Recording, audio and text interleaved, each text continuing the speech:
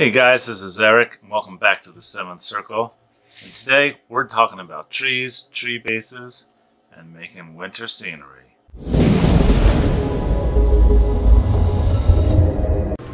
Okay, so this build owes a little debt of gratitude to Black Magic Craft. A while ago we put out some tree base tutorials. I'll link them below. And I'm going to take them and add my little flair to make them winterize.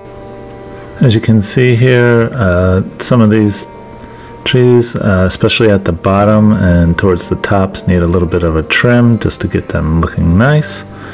And then we are going to give them a bath in some warm water and let them soak for a little bit. I let them soak overnight, but in a few hours that should be nice enough. Just use a stiff wire brush here to scrape off all this flock. And once they're done and you're satisfied how you want them clean, you can just set them aside and they'll be ready to do the glue and flock. You'll probably want to use some gloves if you want. This is pretty heavy dye. Your hands will turn green here after a while. Okay, then once you get your trees nice and clean, just going to want to mix up a batch of half Elmer's glue or PVA glue with clean water. Ideally you'd have a bigger container than this, but I threw out all my soda jugs before I made this video. You could use a 2-liter, put in some PVA and water, about a 1-to-1 ratio, shake it up, and then cut off the top to use it to dunk. But I was able to get most of the trees except for the very tallest ones just using a big 16-ounce cup. Okay, so I just go ahead and dip this into the cup like an ice cream cone. You can tilt the cup around. I flip this upside down. It's not the best technique, but it'll do the trick if you don't have a soda bottle handy. You're going to want it just to drain off a little bit. You don't want it soaking wet with glue, but you know, a good bit. And then flock it in the colors that you like. I went with a dark green and a light green just to see what the different effects of the snow would be, but you can use whatever you have on board. I believe this is the blended green. I'll link the product below. Okay, when you're happy with how it looks, you can go ahead and take the excess flock and dump it back in your container. If you're doing a lot of these at once, you can wait till the end, but when you're getting drippy glue, you don't want to waste a whole lot of this product.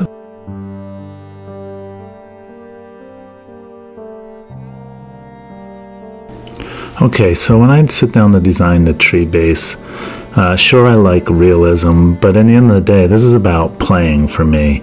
So I'm going to space these trees out so figures can get through easily, and we'll just have to use our imagination to pretend that it's a thick forest, but I have pretty thick fingers, and I want to make sure that my figures can get in and out of these things without hurting the trees or bending things. So this may not be up to your play style, but it works for me.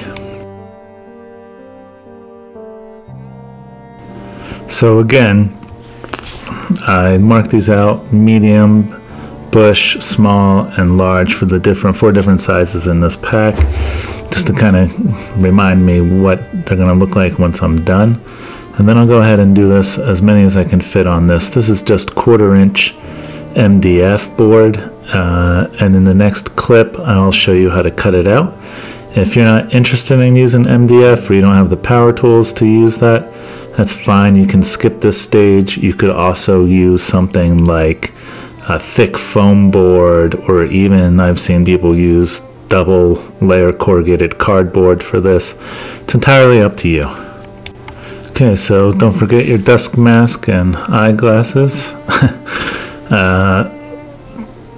Gonna use a jigsaw here. This is just a pretty inexpensive Black & Decker. I think you can get one for about 25-30 bucks at most of your big box stores. You can find one on Amazon as well. And essentially what I do is tilt the little bracket blade there at about a 45-degree angle, and I'm just going to cut around it very carefully after clamping down my board. Okay, and again, keeping safety in mind, you can just go slow.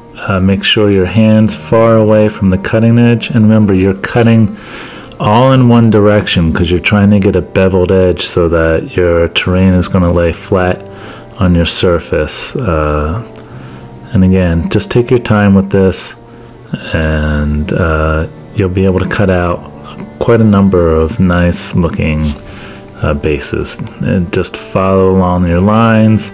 It's not really important if you cut out your exact design, as long as you're close. It'll look, you know, just fine once you get the basing and flocking material on. And then just to smooth out the edges, I use a little palm sander here, and I'm going to go around each of the edges and get them nice and smooth, and any spots I missed out or still a little rough from the jigsaw cut, I'm just going to round off and cover. You can see how ugly rough these cuts are. Just smoothing it down and sanding it is going to make your paint job so much nicer, and it's really going to look nice on the table. And that's just a few seconds here, and it's so much better. So take your time with this stage. Make sure you smooth those cuts down, and they're going to look great on your table. Okay, so you could use any number of things, from tacky glue or not. I saw this in BMC's video. I wanted to give it a try. I'm going to use some acrylic caulk, squeeze a good bit into a cup, and then I'm going to put a little bit of water in here. Then I'm going to mix all of my flocking into the cup with some black paint and mix it up thoroughly.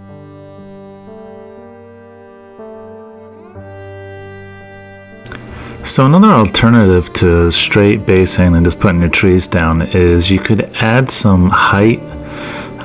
These are Woodland Scenic molds. I just use the same dental plaster that I use in my build series for the Hearst Arts. I'm going to take some liquid nails here and slap a couple different ones up against the unfinished edges of the mold, and then I can also use a little bit of joint compound to fill in those gaps so that at the end everything looks smooth and nice and goes together. I'm just using my finger here to smooth off the edges and fill in the gaps there at the bottom, and then if there's any refinement needed at the very end, you can just get a little piece of sandpaper and lighten it out. So at this point, I go ahead and just plug the rocks in and make sure the gaps are all filled in, and it's ready for priming. Once it's dry, of course. Okay, so the painting for this is pretty simple. I use the 3-color blend. I start with a base coat of burnt umber, let that dry. Then I hit it with some chestnut, let that dry, and then finish it with some territorial beige. If you're going to be winterizing it like I am, you don't really have to be too thorough in that. Most of it is going to be covered with SnoFlock at the end anyway.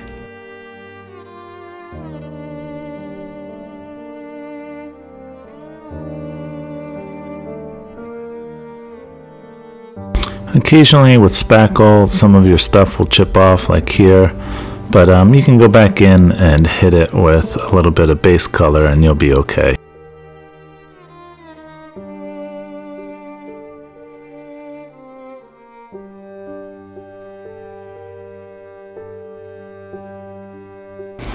The final color I use is antique white to bring back out the rocks here. Again, it doesn't have to be perfect. I'm going to cover most of this base with SnoFlock. Just doing this to separate the dirt and gravel from the actual mountain stone. It's up to you if you want to go this as many steps, but I think it really looks nice, and it punches home some of that effect and separates it away from the ground and the dirt. Okay, here I just poked a little hole into the surface.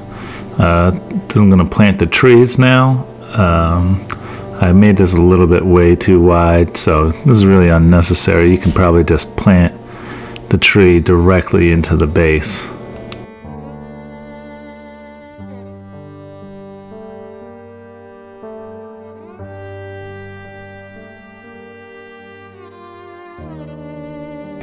Okay, so I drilled a little hole in for the other trees, and then I'm going to use some Zap-A-Gap and some PVA mixed together to make a very tacky, sticky thing to set my trees into the base.